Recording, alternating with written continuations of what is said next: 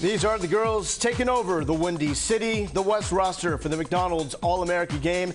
UConn well represented, as they always are, as Brianna Banks on her way to play for the Huskies out of Fayetteville, Georgia.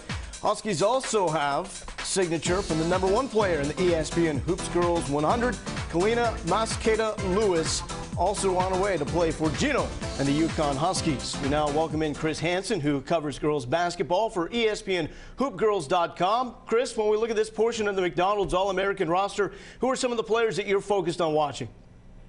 Well, Masqueda-Lewis, first off, her shooting and scoring ability is something that fans are going to love to watch, and what it's going to do is going to open things up on the inside for a player like Crystal Forthan out of Georgetown, Texas.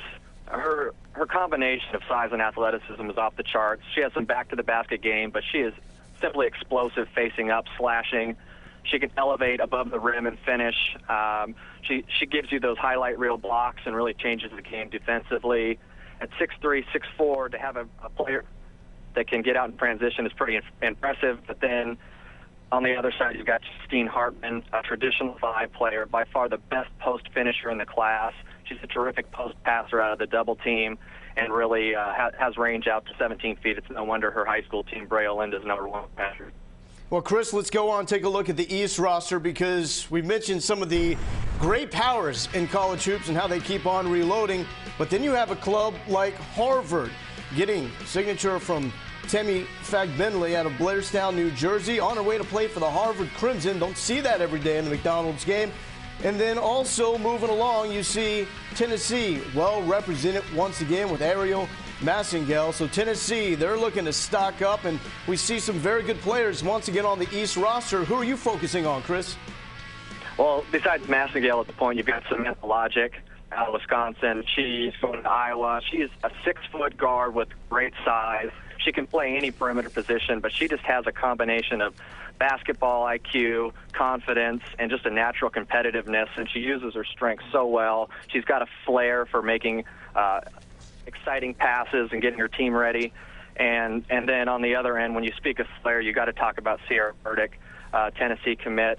She started out as a 2-guard as a young player. When she moved to the 4, things just changed.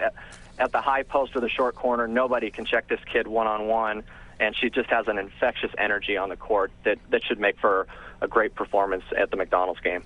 Well, Chris, we appreciate the time, and it's now time to see if Cierra Burdick has that infectious energy on camera as well, because here she is from Butler High School in Matthews, North Carolina.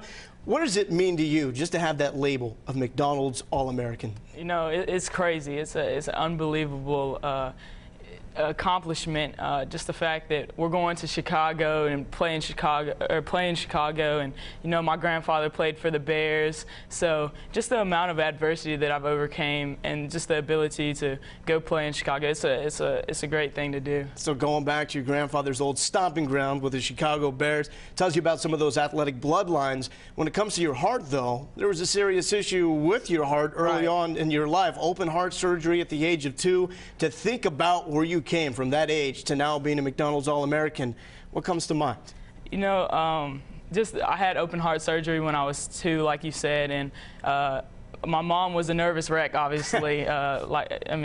So just like I said, that adversity that you're able to overcome, and you know, you have people telling you, you know, you're not going to be able to do it. And there's some cardiac patients, you know, that don't grow to be is what they were supposed to grow to be, obviously, if they didn't have that cardiac problem. And you know, I'm 6'2", 170, so I can say that I like my size, and so some of my teammates. So you know, I obviously I just love that I'm able to overcome the open heart surgery and come out to the floor and just do something that I love. And this is what this game is all about as well, with the Ronald McDonald House Charities as well, to give back to the community. You mentioned your size. We were out in the newsroom kind of talking about throwing down some dunks. What would it mean for you to throw down one of those dunks in Chicago in the McDonald's All-American game? That would be insane. You know, I've only done it in practice, so if I could really get one in the game, you know, that's what I'm looking for. So that'd be unbelievable, and I would love it. And after this, you go on to Rocky Top to play for Pat Summitt and the Tennessee Volunteers.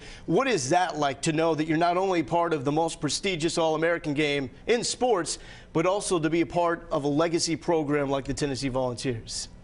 It's unbelievable. It really is. I think Coach Pat Summitt and the coaching staff there is by far one of the best coaching staffs in the country, and I'm looking forward to working with them and getting better and hopefully progressing my game to more levels and higher levels, and hopefully taking it to the WNBA. Well, Cierra, just to put it all in perspective, check out some of these names that have come before you to play in the McDonald's All-America game.